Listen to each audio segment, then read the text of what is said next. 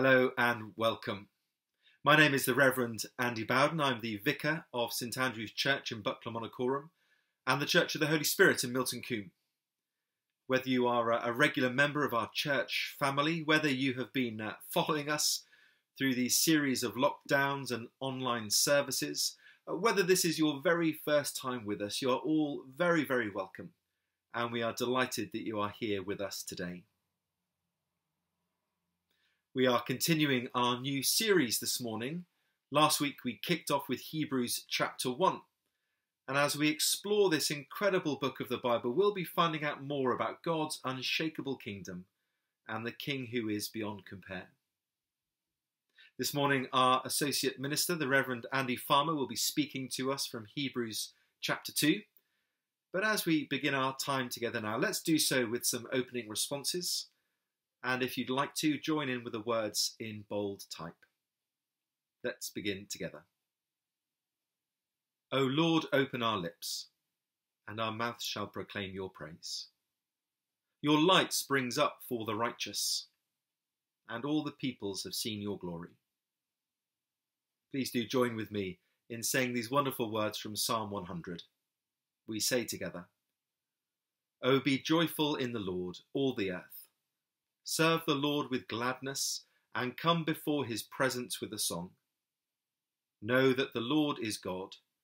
It is he that has made us, and we are his. We are his people, and the sheep of his pasture. Enter his gates with thanksgiving, and his courts with praise. Give thanks to him, and bless his name. For the Lord is gracious. His steadfast love is everlasting, and his faithfulness endures from generation to generation. Although those words are ancient, they are so poignant for us today, encouraging us to enter God's courts with thanksgiving and praise. Well, we're going to do that in our first hymn together. It might be that you'd like to stand to sing. Perhaps you're more comfortable sitting and enjoying the music and the words. You might want to drum your fingers along on the kitchen table or tap your feet in your living room. But let's praise God together now in the words of this incredible hymn. The opening lines are from Philippians chapter 2 and remind us that at the name of Jesus every knee shall bow.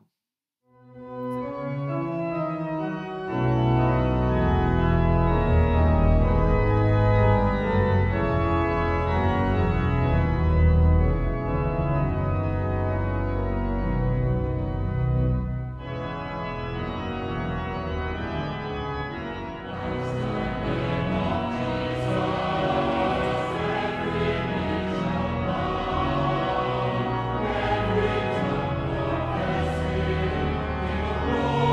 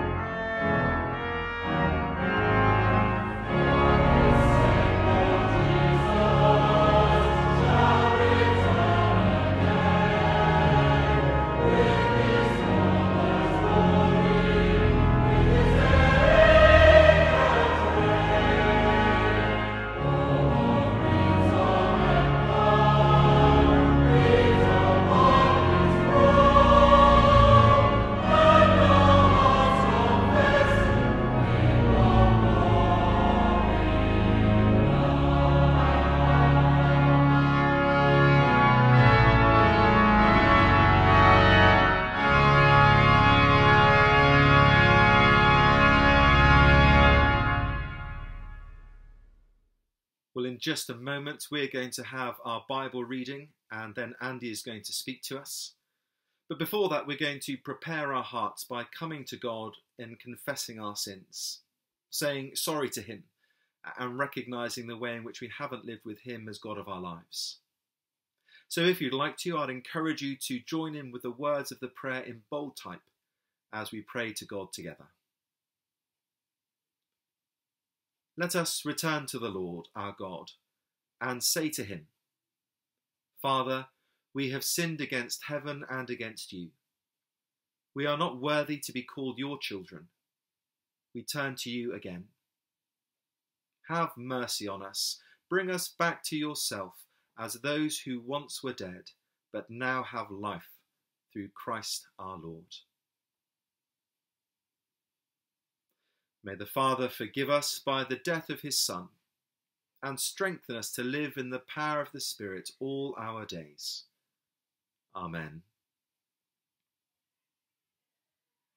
Well, I do hope you have your Bibles handy at home. I'm going to pass over now to Debbie for our reading. Thank you, Debbie.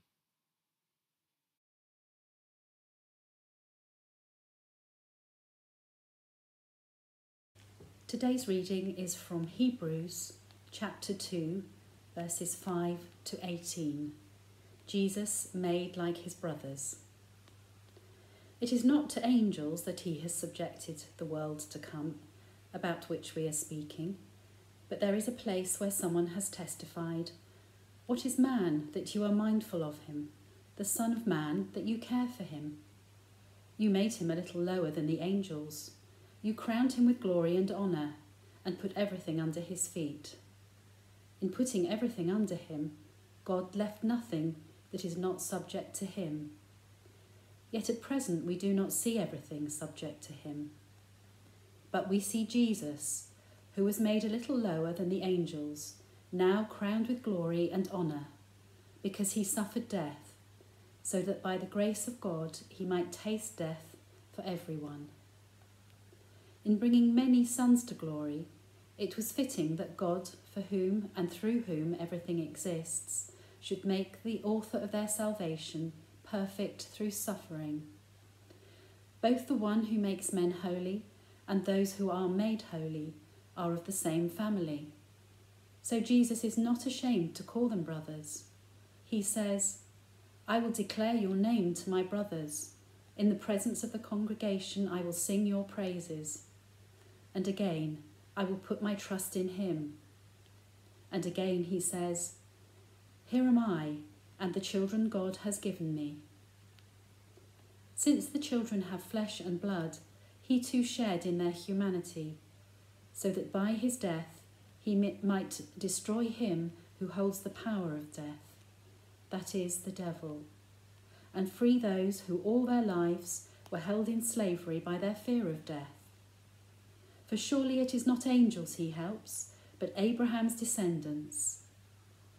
For this reason he had to be made like his brothers in every way, in order that he might become a merciful and faithful high priest in service to God, and that he might make atonement for the sins of the people.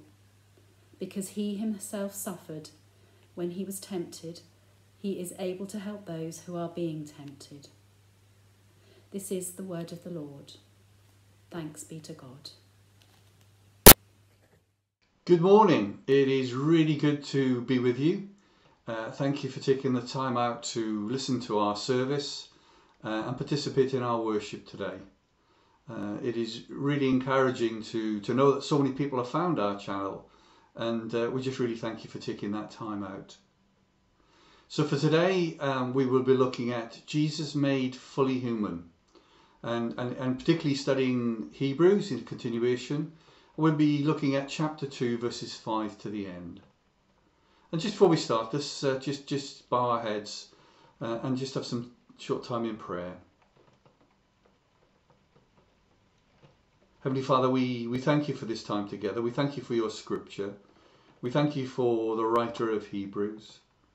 We ask that through your Spirit we hear what you're saying to us today, making it live in our hearts and in our minds. And Lord Jesus, we thank you that you were fully human and fully God. That you loved us so much, you stepped down from heaven to become like one of us. Help us to understand what that means as we study the scripture together. For the glory of your name. Amen. So I'm not sure what sort of week you guys have had. I guess it's our third lockdown now. Some of us maybe get a little fatigued. And I suppose it's in my nature, in my character really. One of the things I like to do is sometimes do things slightly differently. And I've been looking at the way, particularly from the day job point of view, that I've been interfacing on Zoom and on Teams, which is a similar sort of product. And one of the things I noticed was that there was crackling when I was speaking. And with a little bit of investigation, I found out that my microphone wasn't working properly. So I then Googled it, as so many of us do, I'm sure, when we have a problem. After switching it on and off more than once, which is what we also do with IT when we have a problem, and came to the conclusion that I probably needed to fit a new microphone. So that's what I've done. So hopefully this week you can hear a very clear voice from me. But it wasn't as straightforward as I make out. In a sense, it became quite difficult because to fit the new microphone, I had to fit a new camera. And one of the difficulties is that previously the camera was in one position, which made it very easy to look at the camera and hence the people the other side of the lens, and still have an eye on some notes and a presentation or whatever else I was sharing. But that's been really difficult because the camera position has moved.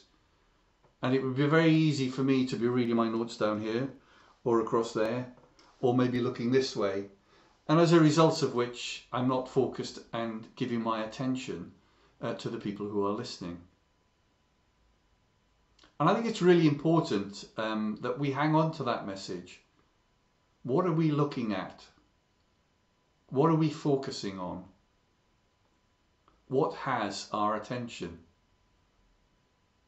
I remember Parish Camp Beach at Blackpool Sands. Many of you will remember the crashing waves for a couple of metres at the front end that throws you onto the pebbled, shingled beach. But if you swim out a couple of metres, it's quite calm.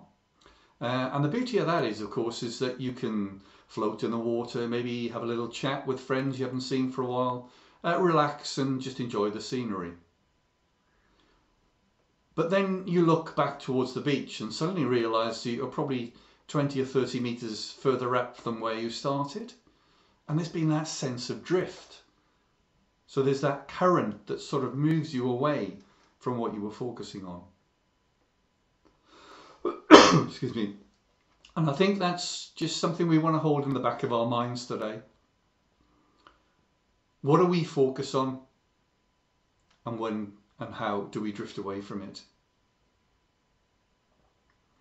So we continue with our readings within Hebrews, and in particular this is addressing a new group of Christians, and in particular it's looking at the context of Jesus against their historical Jewish faith. So for example, we see quotations from the Psalms, quotations from Isaiah, and other parts of Scripture that they will be very familiar with. So what we're going to do today is just to consider two or three things really.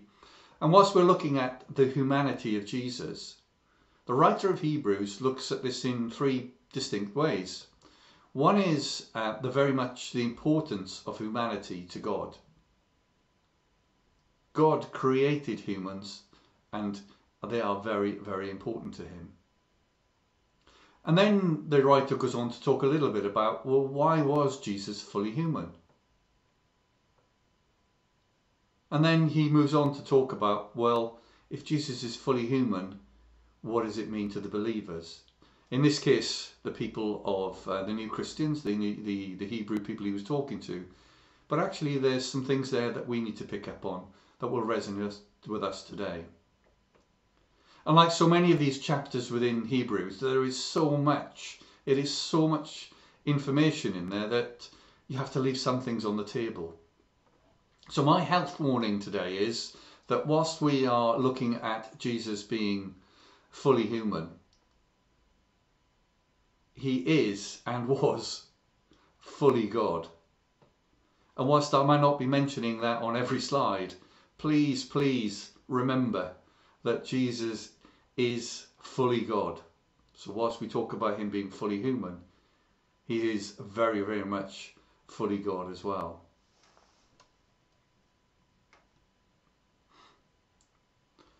So how do we know that Jesus existed? And for those of us who know Jesus and read and study the Bible, then we are drawn to verses like John 1:14. And the Word became flesh and dwelt among us. But also if we look at some of the history, I think Andy mentioned this last week, that all reputable scholars of antiquity and of history would agree that Jesus existed. So Jesus, the man, definitely existed. And there are two events that are supported probably universally by scholarly consensus. And they are that Jesus was baptized by John the Baptist, and he was crucified by the Roman prefect Pontius Pilate. And if we look at sources outside of the Bible, then the sort of earliest reference is by a historian called Thales, which was about 55 AD. And also some of you may have heard of the historian Josephus, and he too wrote about Jesus. And I think it's worth remembering as well is that when historians look at the credibility of documents, then they look at, amongst other things, two very important things. One is how close was the document written to the event?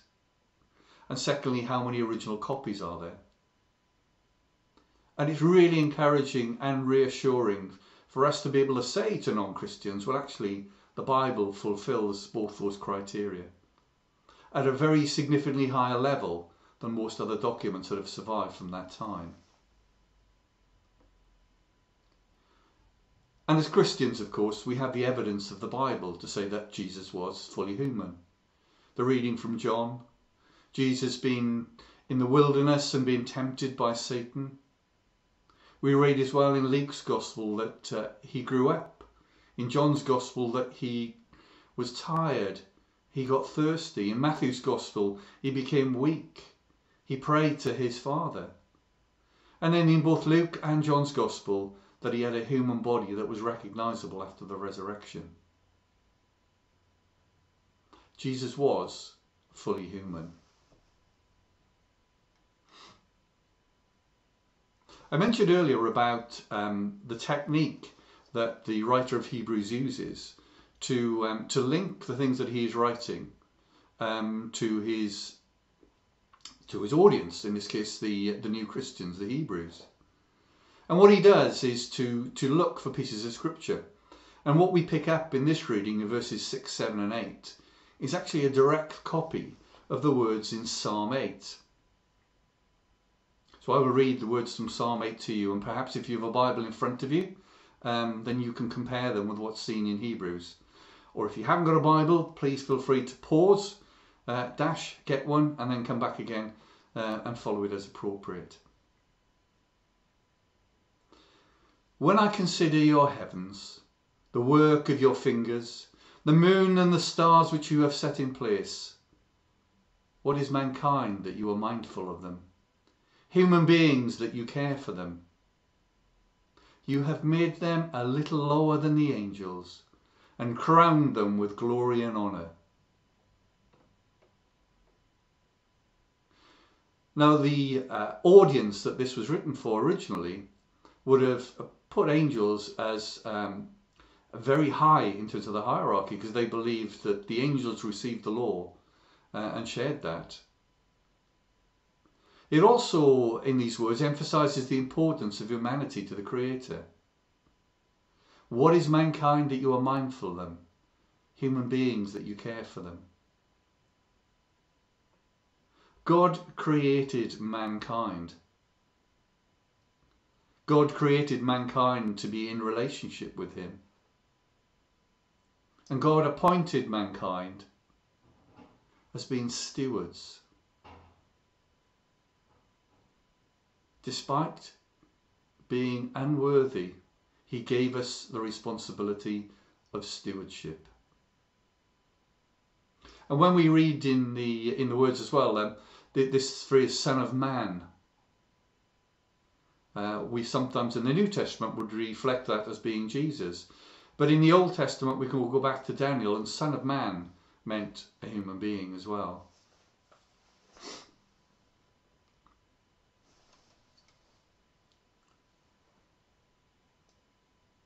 But we do see Jesus, who was made lower than the angels for a little while, now crowned with glory and honour, because he suffered death, so that by the grace of God he might taste death for everyone. I think I could probably just about do a message on this one verse. So I'm just going to pause, and if you have a Bible in front of you, let you read it again. This one verse describes the gospel message. These 3, 4, 5 lines describe the gospel message. Who was made lower than the angels for a little while. Jesus was made man, the incarnation of Christ.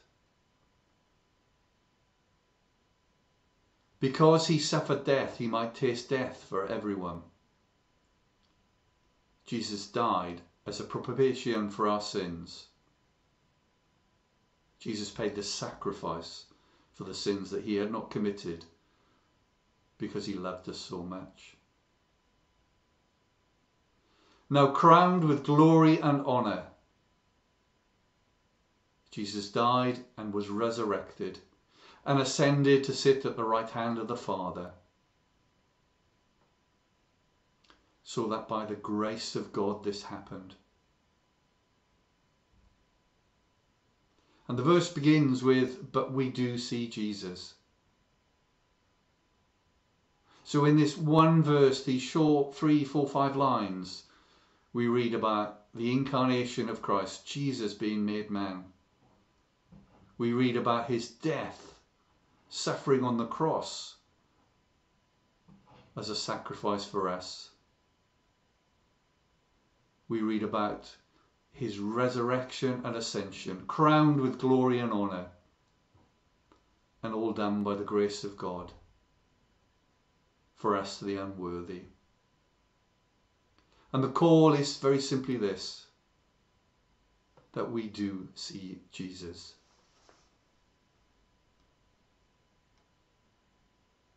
In bringing many sons and daughters to glory, it was fitting that God, for whom and through whom everything exists, should make the pioneer of their salvation perfect through what he suffered. I mean, isn't that incredible? The pioneer of their salvation. Not by chance, not by a series of accidental events, but the pioneer of their salvation.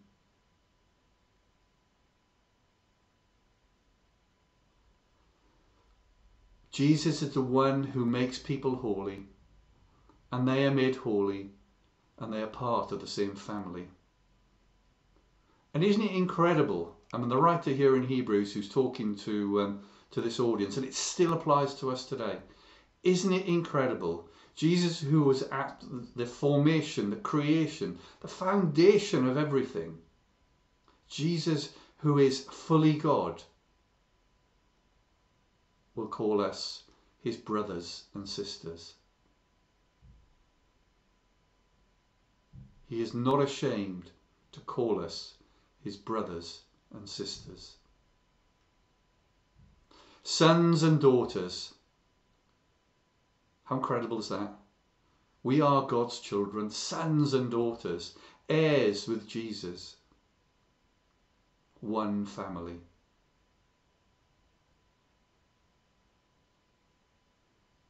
Jesus shared in the humanity so that by his death he might break the power of him who holds the power of death, that is, the devil.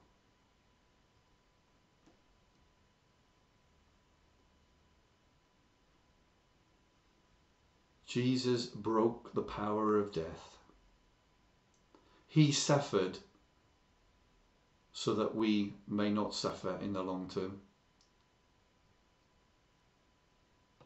He freed us by his death from the slavery of sin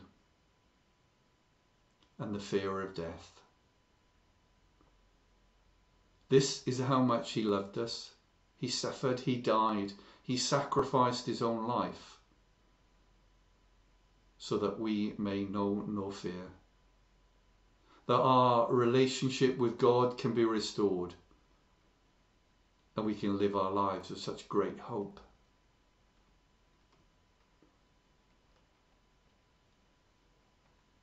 The writer of Hebrews puts fully human in every way.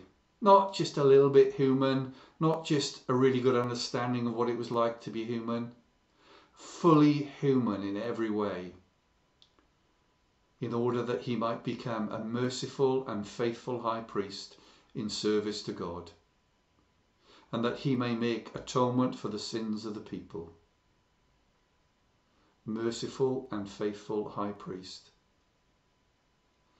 Our faithful high priest, encouraging us to serve God and honour his name, knowing that we have hope because our sins have been paid for by the death of Jesus on the cross.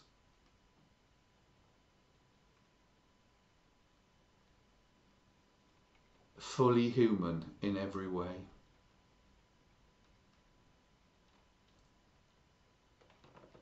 But if that's not enough, it doesn't end there.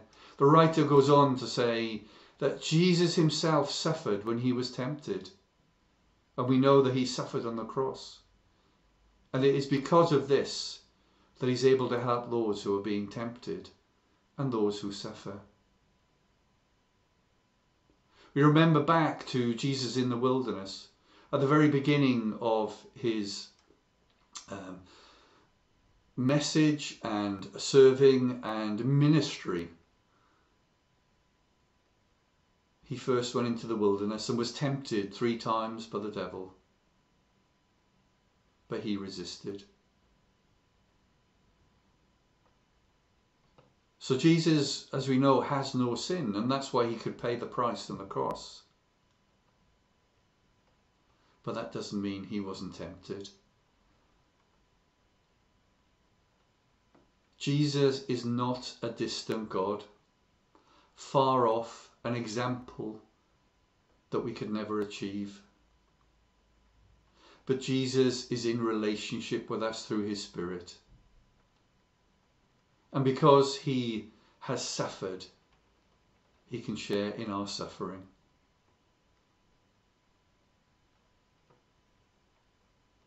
The writer of Hebrews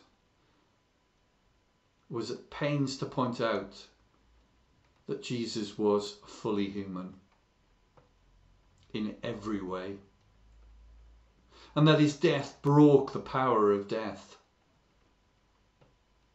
His death on the cross was an atonement, a price to be paid for the sins of the people, because he loved us so much. And Jesus is a merciful and faithful high priest, and above all is now crowned with glory and honour. So how do we respond to this?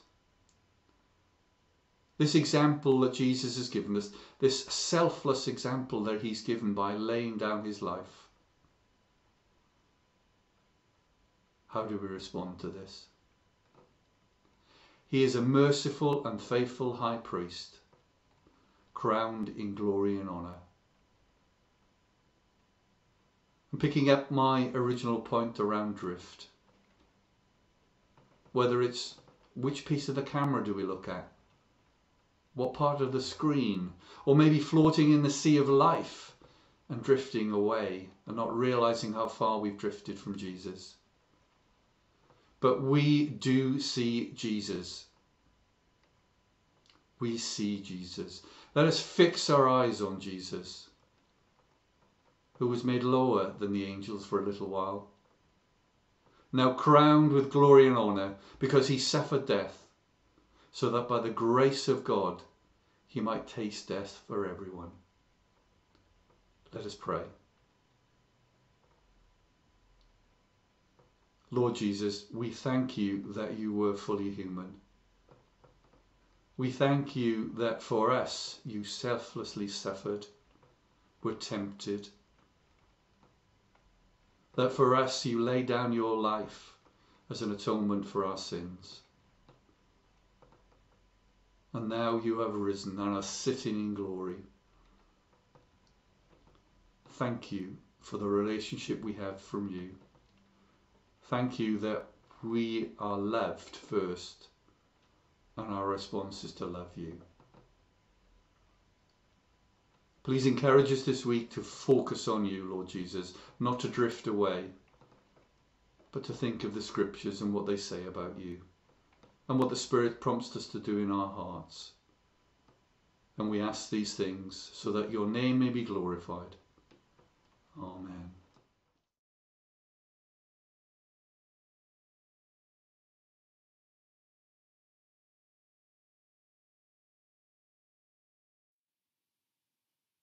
I'm sure there's lots for us to ponder from Andy's sermon, lots for us to pray through. And we're going to have a time now to respond together. We're going to have two songs, the first of which is an instrumental. You might like to just enjoy the music and pray through things that have struck you from this morning. You might want to join in and sing. Please do what is right for you. And after that, we're going to sing another great song that reminds us that Jesus is the hope for the nations.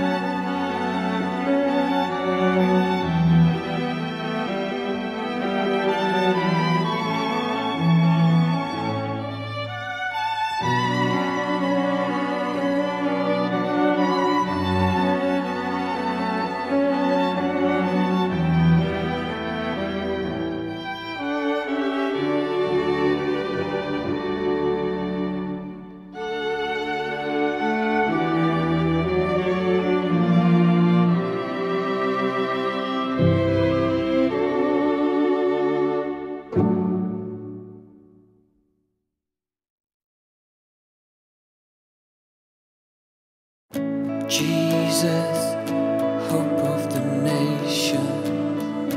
Jesus, comfort for all who mourn. You are the source of heaven's hope on earth. Jesus, Jesus, light in the darkness. Jesus, truth in each circumstance. You are the source of heaven's light on earth. In history, you lived and died. You broke the chains, you rose to life. And you are the hope living in us. You are the rock in whom we trust. You are the light shining for all the world to see. You rose from the dead, conquering fear, our Prince of Peace, drawing us near. Jesus, our hope, living for all who will receive. Lord, we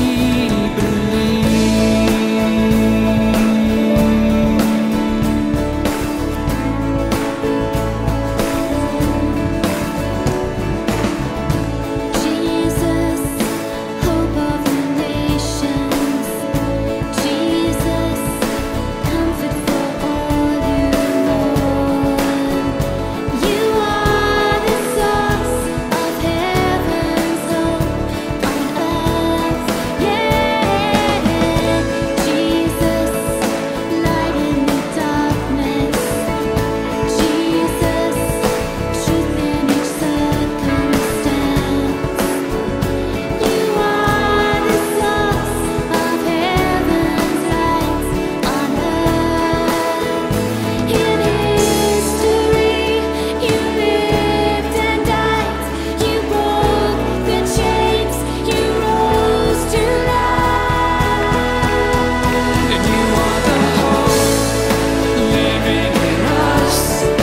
You are the rock in whom we trust. You are the light shining for all the world to see. You rose from the dead, conquering fear, our Prince of Peace, drawing us near. Jesus, our hope, living for all who will receive. Lord, we believe.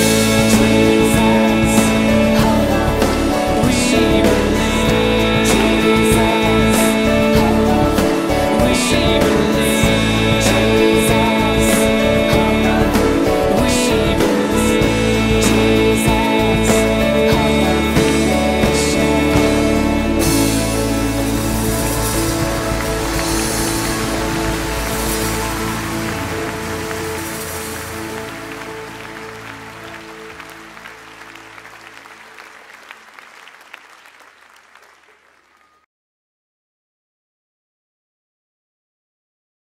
Let us pray.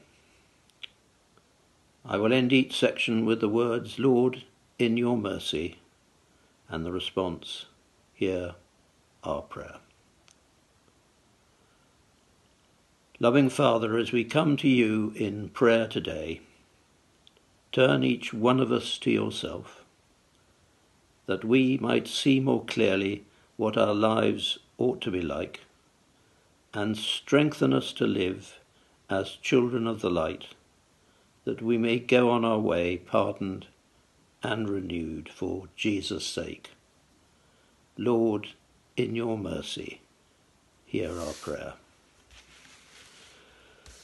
We pray for our nation and for our leaders and all who are involved in making decisions on our behalf. We give thanks for any encouraging news that we hear about the fight against the pandemic. We pray for all who are hurting because of sickness and loss of a loved one, and who are suffering emotionally and financially in these times. We give thanks for all who are working to relieve suffering in whatever their role, and we pray for their protection. We pray for the Queen, and we give thanks for her strong Christian faith. Lord, in your mercy, hear our prayer. We pray for all Christian leaders, and we pray for our bishops, Robert, Jackie and Nick. And we pray for Andy Bowden and Andy Farmer as they lead us in the parish at this challenging time. We give thanks for their servant hearts. Lord, in your mercy, hear our prayer. We pray for St Andrew's School. We give thanks and pray for the head teacher, Sarah Lacey. We pray for resilience for those families who are teaching at home. And we pray for safety for the staff and students who are attending the school every day. We pray for all those who are worried and anxious, and we pray for unity at this difficult time amongst the staff, students, parents and governors. Lord, in your mercy, hear our prayer. We pray for our mission partners, especially the Dillingham family in Chad with MAF. We pray for protection for Becky as she flies around the country and lands at remote airstrips. We pray for good health for all of the family, Becky, Matt, Bethan and Luke. Lord, in your mercy, hear our prayer. We pray for all who are sick and in need. And we pray for all who look after those who are unwell, especially those living in our local area. Loving Father, give to all those who look after the sick skill, understanding and compassion, and enable them to do their work in dependence on your grace and for your glory. I will end with these words. Merciful Father, accept these prayers for the sake of your Son, our Saviour, Jesus Christ. Amen. Philip, thank you so much for your prayers. As we come towards the end of our time together, I'd like to just draw one or two items to your attention, perhaps mention one or two dates for your diary. The first event I'd like to flag up is actually taking place this evening. There is a service for Christian unity that has been organised by the TACT group, the Tavistock Area Christians Together. And this evening at 6 o'clock via Zoom, there will be a service to which everyone is warmly invited. They have asked that we bring a candle with us, so do be prepared for that. If you'd like to be involved and haven't yet received information, please do give me a call or get in touch with me via email, and I'd be delighted to share that Zoom information with you. Looking a little further ahead, our next central prayer meeting is on February the 3rd at 8 o'clock. Again, that is an event via Zoom, and if you need information, please do get in touch. Prayer is so vital for our work and life as Christians. And so we want to be covering everything that we do as a church in prayer, praying for our mission partners, our own outreach here, our ongoing work, and for one another as well. So please do put that date in your diary, be there at 8 o'clock, whether you're someone who's used to praying out loud or not. We'd love to have you with us. Looking further ahead again, our next Christianity Explore course begins in a couple of weeks' time. On Thursday, the 11th of February, we'll be kicking off the 7-week course that gives us an opportunity to explore the claims of Christ in the Gospel of Mark. If you'd like to come along just to brush up on your basics, or perhaps there's someone you could invite, then please do get in touch at the email address at the bottom of the notice. It is a great informal course, a chance to ask lots of questions, and we look forward to seeing a good number there in the weeks ahead. Well, as we close now, we're going to do so with a final piece of music, a blessing for us all as we look forward to the rest of the week in the knowledge that Jesus is King and that we are called to follow him. So may God bless you. May God be with you. Amen.